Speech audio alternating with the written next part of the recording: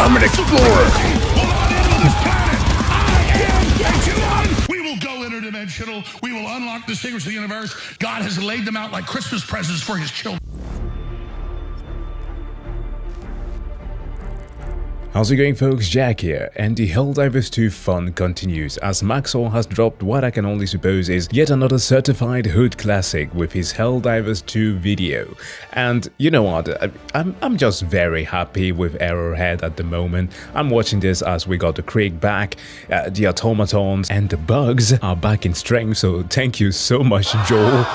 And it's just a fun game, one that proves, like others before, that the live service model can be executed well and not made predatory. Now, that said, let us not tarry too much and dive straight into the reaction. This video contains many certifiable thought crimes. Helldivers 2 is an amazing co-op shooter that plays exactly like No Man's Sky, except instead of exploring the cosmos, you die horribly in the Somme.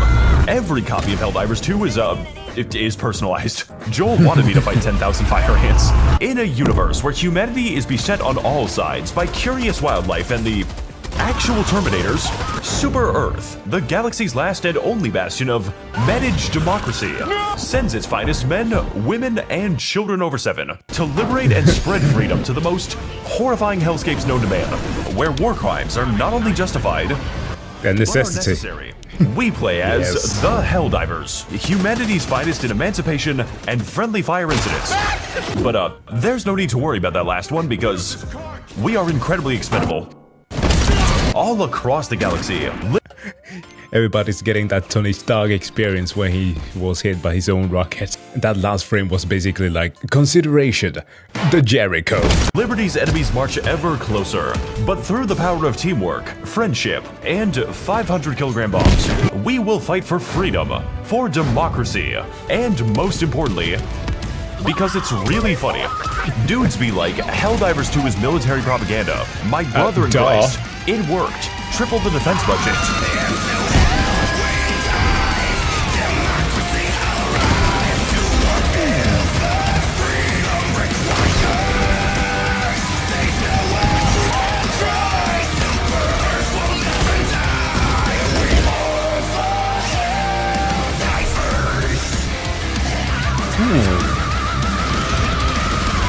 Apologies, one thing, gotta check something here. What do we have? First, like and description below. Featuring the original song from... Oh, Jonathan Music! Isn't he the One Punch Man guy? Yep, he is. And to the people saying that Helldivers 2 is military propaganda and even political, duh! I mean, it's as obvious as a freaking polar bear in the fucking Sahara. You are literally playing a game that satirizes Starship Troopers, which in turn satirizes the whole ultra-militaristic state that is literally a fascist faction that are the bad guys. And by the way, before anybody starts calling me out, because I've seen some comments on some Warhammer videos whenever the term fascist gets used to, let's say, describe the Imperium, it doesn't mean Nazi, okay? I do apologize for my tone or my choice in vernacular, but some people are really annoying when they do not understand the etymology of certain words. Fascio, bundle of sticks, is a whole thing about a I can't say the word anymore. Prioritization of collectivism over individualism. The Romans made use of it, the Italian used that later on with Benito Mussolini as he turned it into fascismo in 1914. The literal insignia is an eagle holding a bundle of stick, ape together strong. Now that being said, I apologize for turning this into a freaking TED talk, but just because totalitarianism and authoritarianism are tools that I use under fascism doesn't mean that they are necessary part of the damn thing. However, with time we have seen, just like many other words out there, that this has been co-opted by other movements that have turned this into what it is today, where the term is much more affiliated to a conform or else mentality, that is, conforming to a superior subgroup within the collective, which of course turns it totalitarian, and said group is trying to maintain state power and push the ideology of said state onto the rest of the populace through any means necessary, turning it authoritarian, just as the bugs whose homeworld we are using as our fuel, or the angry toasters that we keep on nuking. So, as a final point before I move on to the actual reaction, I'm sorry about this, you can very much do what I did here. Summon the last vestiges of the politics that you learn in high school and go full-blown analysis mode and start talking about this stuff, but you don't have to. Nor should you even do that, because the subtleties and the subtext that I put here are simply to enhance the satire of this game. It's not Bioshock Infinite nor Metal Gear Revengeance where subtleties for the weak. The first thing you'll notice upon entering the SES Judge of Judgment is the incredibly stupid name. And yes, you are able to name it other things using the Wizard 101 naming scheme. Things like the Pride of Pride, Star of the Stars, Patriot of Patriotism, and my personal favorite, the Founding Father of Family Values, because this game has a lot of violence in movies. Wow, that's a callback to a joke that he hasn't used in ages.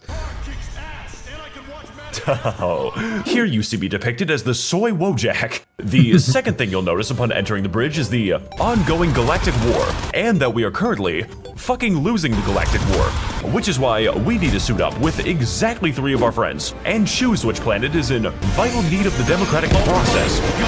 If you don't have any friends, then I hope you can speak good Mandarin. I think I did something to make him mad. But to win the Galactic War, we must first understand the Galactic War. We can ill afford Mr. Worldwide. Which is why I'm going to go over each of the 2 fronts that are currently reducing us to smears across the galaxy. And I'm going to do it at difficulty 7 or above, which is coincidentally the perfect enlistment age. On the left-hand side of the political spectrum, we have the Automaton Front, an enemy focusing on range tactics, heavy armor in slight excess, and an extremely high amount of explosive ordnance. Oh, I'll be here guys later.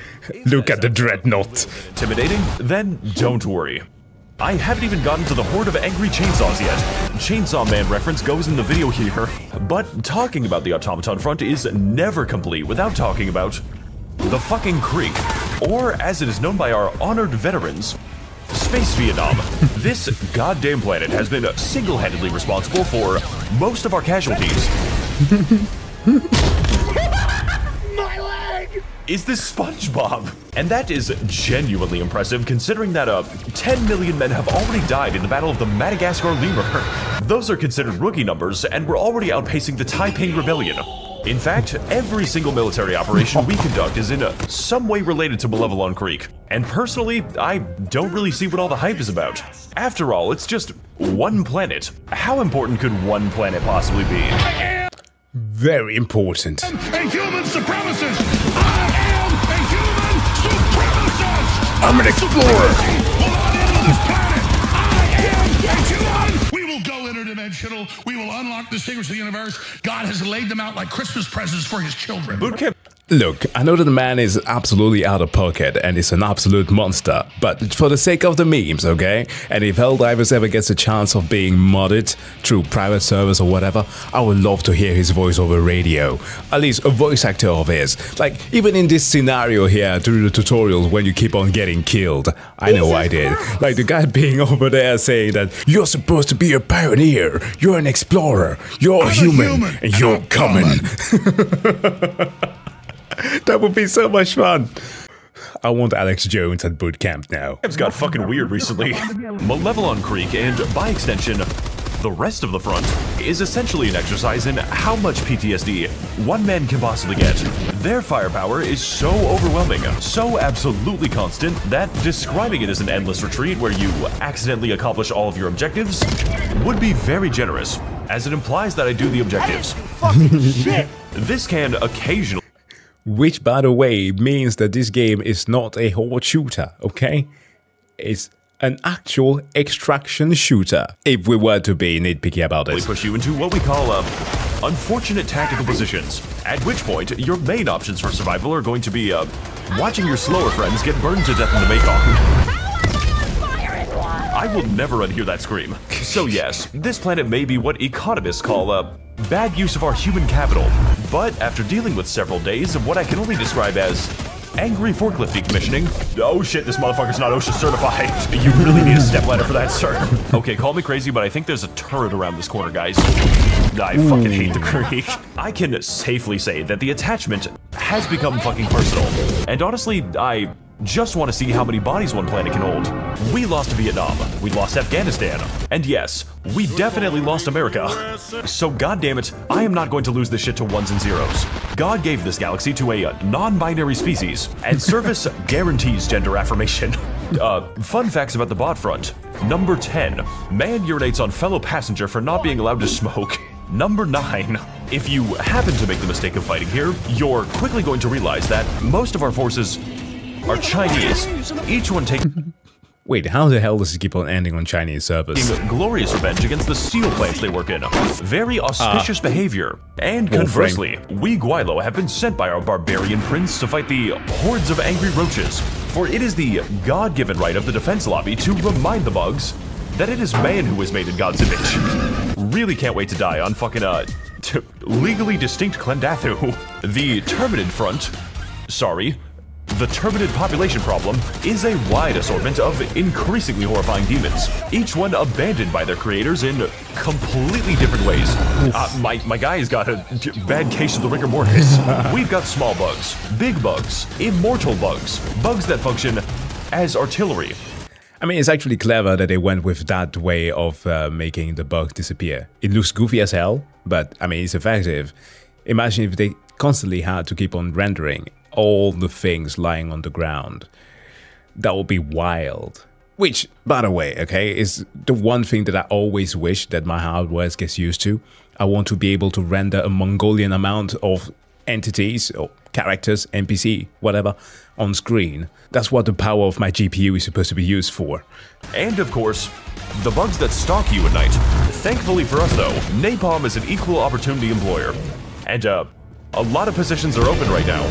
That is to say, once you start fighting the bugs, you do not stop for about 40 minutes or so.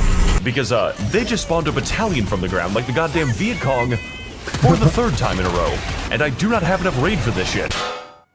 Oh. Good fucking throw, dude.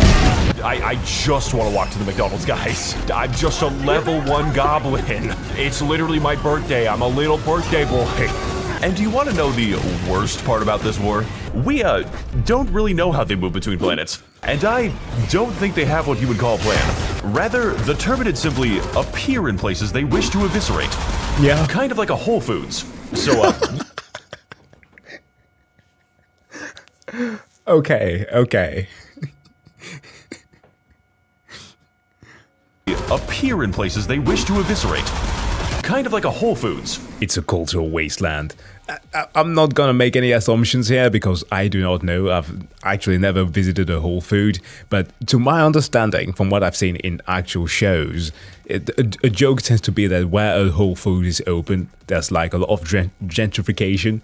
So I guess they're doing something to the inhabitants of whatever place it gets put in. Please, in the comment section, let me know the deeper endgoings of a Whole Foods, because from what I know so far, it's like IHOPs, Spirit Airline, and freaking, what was the one with the Tekken that I literally made a video on? Waffle House are places where people are brawling all the time. So if Whole Foods is anything like that, it might enter my Hall of Fame of places that I wish to visit when I visit the US.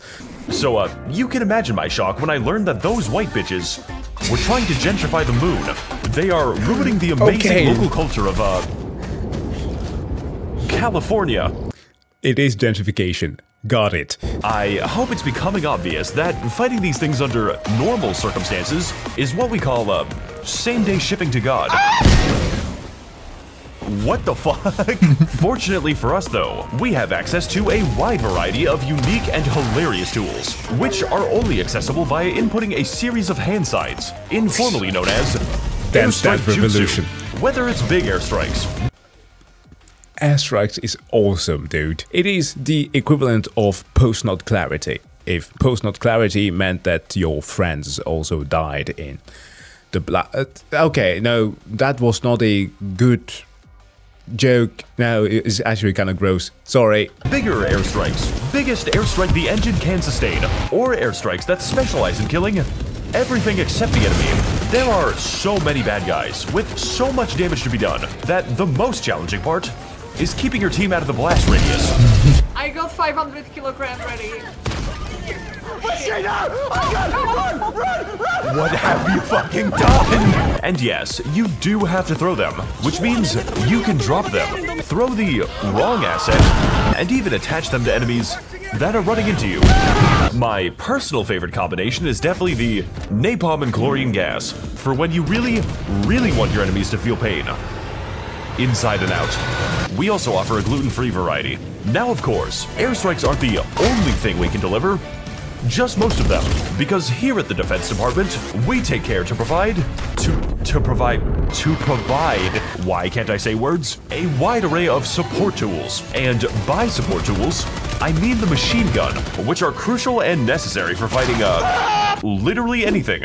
We've got flamethrowers, jetpacks, automatic lasers that demand human sacrifice, average American police taser with unlimited ammo, automatic targeting, and a vendetta against teammates. For when you really hate everything in a general direction, railguns that encourage you to fire volleys like Napoleonic line infantry. It also has two fire modes called safe mode and unsafe mode. Do not ever do that. And of course the giant death robots that randomly explode sometimes. Yay. What? That is the last time I buy a fucking Tesla. My personal favorite strategy involves everyone giving their mechs to the designated disabled man, who will proceed to stay inside of 6 different wheelchairs for 40 minutes. And as a caveat, we force him to crawl on the ground between mechs for immersion reasons. But honestly, all of these fantastic tools absolutely pale in comparison to the fast and convenient resupply of GamerSup's energy drinks. Wow. Here to give you a fantastic boost to your gaming abilities, which, if you want to win this battle, I will now expect of you. We in the Chinese are not going to be taking back Osto 2 on 8 hours of sleep, but they did also release a sleep aid. In case somebody gives you too much energy. How am I getting away with this shit? GamerSupps comes in many different flavors, such as Guacamole Gamer Fart 9000, Grandpa's Ashes, and good. It's just good. All at the low price of 40 cents per stratagem, which is literally cheaper than the dirt I am dying over. I went to Amazon and checked. So if you are still... I remember there were incidences during, was it during the 2016 election? It's not directly that, but it's just that because Trump had some golf courses, I think in Scotland, and because people were very infuriated by his behavior over there, they were actually selling some of the soil on Amazon, and that sold like outlandishly fast. Watching this video somehow, and God bless you if you are. You can have GamerSupps delivered with 10% off by opening the description and clicking the special stratagem code. What else do we have? We have sentry guns, in case you really don't want to play the game, as well as a strange amount of primaries that are child safe. Can't wait for the devs to nerf this one and say some shit like, sorry, Helldivers, Command sent us rigatoni instead of railgun shells. Now, in this kind of environment with this many fireworks, casualties are not just expected. They are required. You, don't really get to 12 million by being an easy game, which is why, upon the occurrence of my teammate's tragic passing, I will... Fuck, man, 12 million players. Look. The game is literally GG Khaled right now, suffering from success. I like how in the beginning, they literally came forth. The devs were like, guys, I know that you like the game, we appreciate it, but listen, stop downloading our game. That literally never happens. I'll gain the ability to replace my friends with a legally distinct Helldiver, ready to fight and die for the worst planets you have ever seen. Like my brother in Christ, you are fighting over the Arizona iced tea world. Missions in this game are usually comprised of exploring new and fantastic worlds, and then building a Walmart supercenter on them. Local residents be damned. To that end, we have a great diversity of missions, like geological surveys, rescuing civilians who move their heads like confused avians. He's like a chicken! Spreading industrial amounts of carcinogenic gas, and launching the fucking nuclear missile. We did it, Patrick. We saved Istanu, along with a myriad of side objectives, which usually boil down to, killing everything that moves. And occasionally, loading a gun that will do it for you.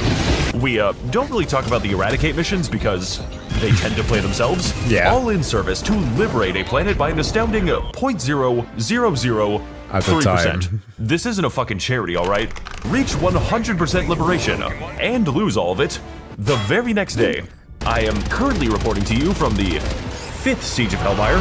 Planets in Helldivers also have a unique blend of beautiful environments, like the Heaven Planet, where it is impossible to escape God's light, the Constant Meteor Storm Planet, where it is illegal to stand still.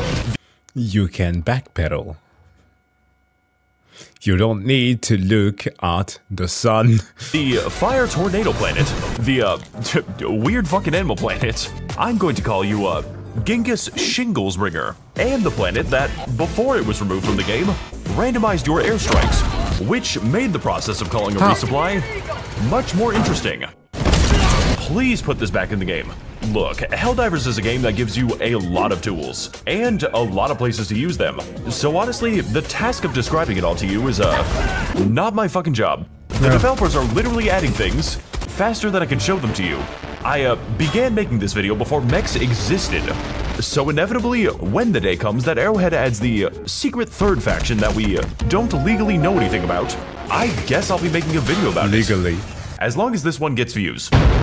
Overall, Helldivers 2 is an absolute chaotic mess, where every mission begins and ends with the assumption that we are not going to make it, and yet somehow, some way, I still find a way to disappoint my friends. Some may consider it difficult, while others may consider it fucking bullshit. But personally, surviving against all odds in the face of complete, absolute absurdity is a big reason that I still love this game. No matter how many game-breaking bugs they introduce. Sorry, Helldivers. This gun's accuracy rating is so high that it causes integer overflow. And with the Galactic War still ongoing, our story of spreading managed democracy has only just begun. We have the ships. We have the weapons. We need soldiers. Soldiers like the angry Chinese guy. Service guarantees affordable healthcare. They'll keep fighting, and they'll win. As long as the bug front plays the game today. On a more personal note, the Ministry of Truth extends its gratitude to all of its very kind patrons, enabling and financing our propaganda on a truly galactic scale. Your money is being put to excellent use, making only the funniest and most original content. Anyways, time to report to my execution now. Wow. Look, I am going to tell my children that between 1955 and 75 we were fighting giant bugs and automatons for oil in Southeast Asia. And when they will be asking me, Dad, are you high? I will answer, yes, but only a little bit on that liberty. Look, this video was amazing. Lighter on the editing on Max0r's part. He has done that in past videos, and obviously I think that he will be focusing some other efforts on something else. I do assume that he does that because of the nature of the game. It's kind of difficult to go a bit too crazy with Helldivers 2. Also because it's an online game, trying to find new camera angles and create things that are a bit more creative is not exactly available for you to do, unless you want to be banned. But still, an awesome one that I highly recommend that you go and like if you haven't already on his channel, and of course like this video if you liked it. But that being said, we shall have a wonderful day. See you guys in the next one. Bye.